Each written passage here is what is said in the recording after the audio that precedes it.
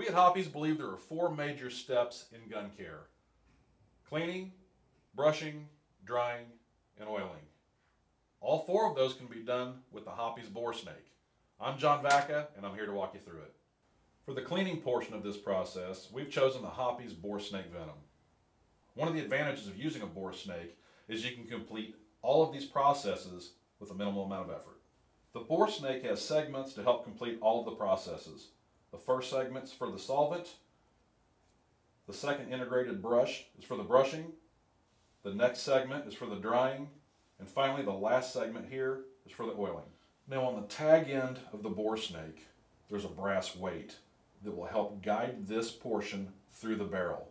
It is also stamped with the corresponding caliber or gauge of weapon that this is for.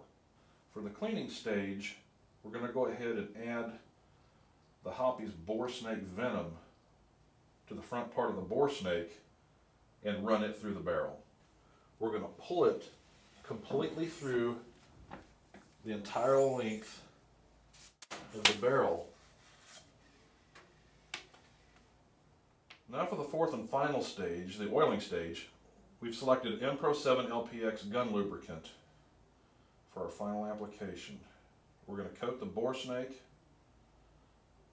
on both sides and pull it through the bore as well.